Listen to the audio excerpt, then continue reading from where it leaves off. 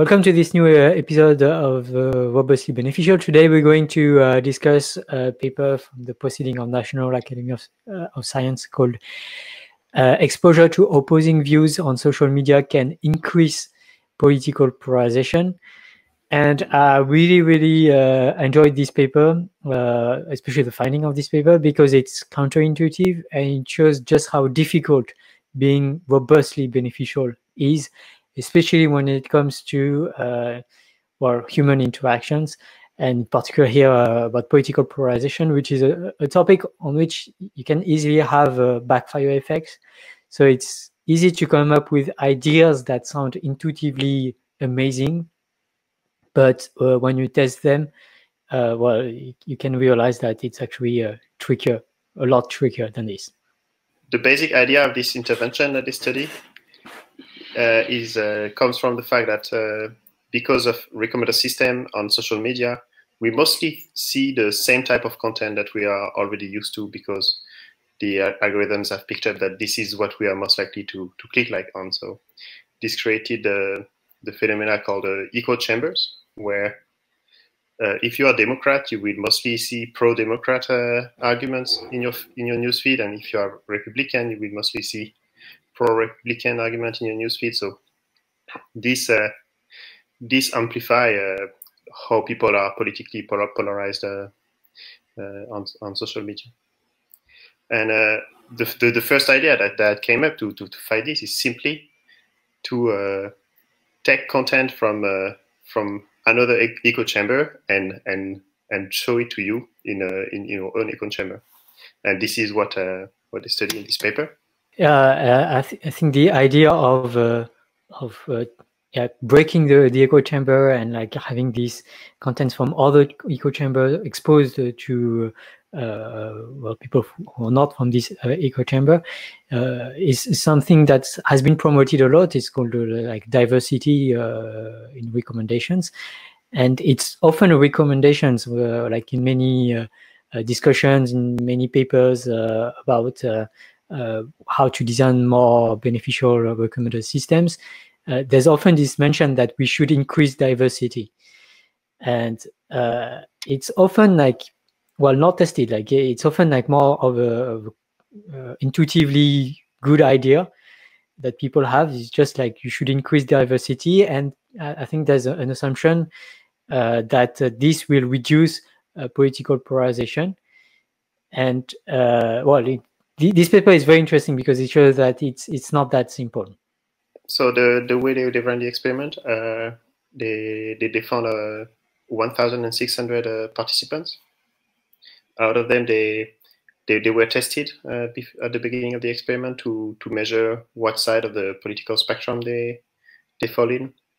So they had approximately 50-50 participants in each category, and then a category of Republicans and Democrats.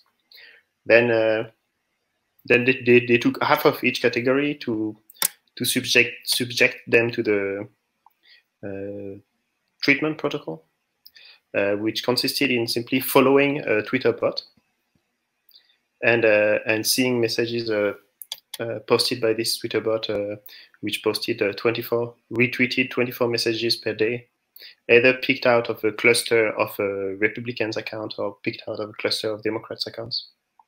At the beginning, participants were selected based on how much they use Twitter, and they only considered participants that use Twitter in average more than 3 times a week. So they expected that the interaction with the bot of this participant would be very high. Participants who were in the treatment condition every week had to answer a small survey, a small test, to make sure that they were actually engaging and seeing the message from this Twitter bot. And among these messages, there were some that were not even political, but simply to test. Like the bot was posting an image of an animal, and then the participants were asked about what animal was being posted by the bot, so that they could measure actually how much participants in the experiment were interacting with the bot. This lasted for between 4 and 6 weeks. And then participants were tested again on their their political spectrum, the idea were tested again. And so what they found that Republicans that were interacting with this Twitter bot tweeting Democrat content, they became a half a standard deviation more polarized on their own side, and they did not find a statistically significant result for Democrats, but it seems to indicate that it went in the same direction of more polarization. Yeah, this is very bad news. It shows that a simple intervention like this, at least, is not going to be effective, and can even be counterproductive in terms of political polarization. And if you think about this, it kind of makes sense. Like, if you think a little bit more, like it's not clear that if you're exposed to more content from politicians of the party you don't like, it's not clear that this will get you to enjoy these ideas more. And this is not like specific to this study. There are other researches in psychology that show that well, you have this backfire effect, this reactance, sometimes it's called, where if you're exposed to an idea that's too remote from what you believe, and especially if this idea is expressed in a very clashy way, in a very like very harshly, then well, you can feel that this kind of message is threatening what you believe, and then you can be more in a defense mode, in a soldier mode, where you're trying to defend your ideas. You feel like you're under attack, and this can lead you to this can create the habit in you that you get used to defending your ideas all the time, which can slow down, which can increase polarization and prevent you from better understanding the ideas of the other side, for instance. Yeah, so there's a lot of psychological ground, and based on this, like I guess it could have been predicted that the result would go this way. Like, when I read this this paper, I was not maybe thinking about this psychological background sufficiently. In any case, I was quite surprised with the results, and I think this is something to take into account when designing more robustly beneficial algorithms. I wanted to ask a question, like if you had to design a recommender system and you have these findings in mind, and you know that diversifying the feed, just naively diversifying, is not necessarily something that will decrease polarization. So what would be the less naive way to diversify the feed? Like I have a proposition, and maybe you can have another one, which is, what about, so let's say there's like echo chamber A, echo chamber B. If I show someone from B a post from A, they get so she or he gets angry on average, if I do it naively. Could we use the finding to spot, like, when someone from B use the vocabulary of B to promote an idea from A, and then spread it to B? Like how easy it is to spot vocabulary from echo chamber of B. So someone from B spotting with the vocabulary of B ideas coming from A. Let's say someone who is like completely against, so completely like for the non-intervention of the state. Okay, so someone or she or he is using vocabulary from Reaganian politics to promote public healthcare. Yeah. And then if we spot that, we can just show this kind of post to the echo chamber B, and of course at the other side, someone who uses vocabulary, she's using or he's using vocabulary from public intervention, strong state, and public service to promote ideas that might sound from echo chamber B. Yeah, I think this is an interesting proposal.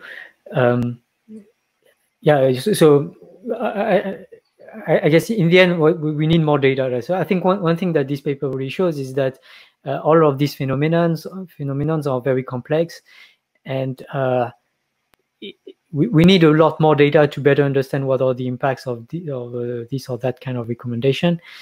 And maybe also we can stress the fact that while the study included 1,600 people, I think initially, not all of the users followed through, and we only have partial data, and there's a lot of variability from one person to another.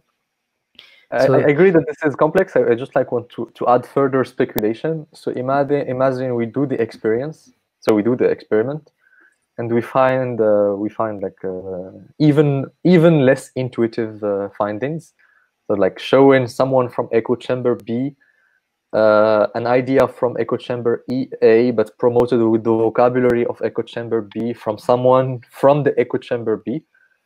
So instead of making them like the idea, they will just split to echo chamber B prime. Yeah. Then you'd have B prime and A prime. Just add more echo chambers instead of solving the polarization problem. I don't know. This is just speculation. Yeah. So definitely, I'm sure the phenomenon is so complex that doing the experiment would lead to another non-intuitive finding. Yeah. As Les said, we need more data, and we also want that while collecting this data, we also want algorithms to be beneficial. And the way to do this is something we discussed already several weeks ago, using multi-arm bandits algorithm. So the idea of this is simply that there will be an algorithms doing the experiments to collect data, but doing it in a way that to reducing its own uncertainty on what are good intervention and not. Maybe the intervention you propose maybe is going to be a good one. So in that case, the algorithms will use this intervention, observe that this intervention is doing what we desire it to be doing, and select more and more this intervention as time goes by, if there is no other intervention that's even better than this one. If we realize an intuitive result that this intervention you propose is a negative one, then the algorithms using a multi-arm bandit exploration would lower the number of time that it actually does this intervention, because we see that it's not a beneficial intervention. Yeah. And another thing, these are things that we already discussed in other episodes more dedicated to these different topics. But another thing we discussed in a very earlier episode was the problem of long-term effects. And this is particularly striking for these kinds of phenomenons of political polarization, which take over, which last for months. It's not like you're watching your content and right after that you become polarized. It's more like a subtle, step by step, but after months, important phenomenon. And yeah, A/B testing and multi-arm bandit is not necessarily going to be. Well, it has its limits when it comes to long-term effects. So it's very complicated, unfortunately. But we need probably. I think it's very, very important. That's the thing. It's both very hard, but it's also very important. So we really need to put a lot more means and data collections about these things if we want to make progress. And I think this is like a research area that's where you need a lot of interdisciplinarity. Of course, it has to do with politics, but and sociology, but it also has a lot to do with psychology, the way we interpret different things, and also with data and social networks. So yeah, all of these expertises have to be combined. And fortunately, unfortunately, I'd say it's not an area of research that's investigated enough, I'd say, so far. Yeah, so to take, for instance, the example of Mehdi, like another risk that I could imagine would be that while the two sides agree on the same ideas, because they're using different vocabularies, they may still feel like they are in contradiction with the other side. And they would still be clashing, even though they actually agree. But just the difference of vocabulary can make things very hard at times. Another type of intervention that we discussed was simply pushing people to think more in terms of nuance and uncertainty, because it's very dramatic that people on two opposite sides are overly confidently convinced that they are right and that others are wrong, and certainly the right way to think about these kind of issues is to be in the middle, to understand that there is a difficult trade-off between positive and negative arguments, and that it's a very difficult debate, instead of simply focusing on the arguments that people like to hear, and using their confirmation bias, being confidently convinced of their own idea. Yeah.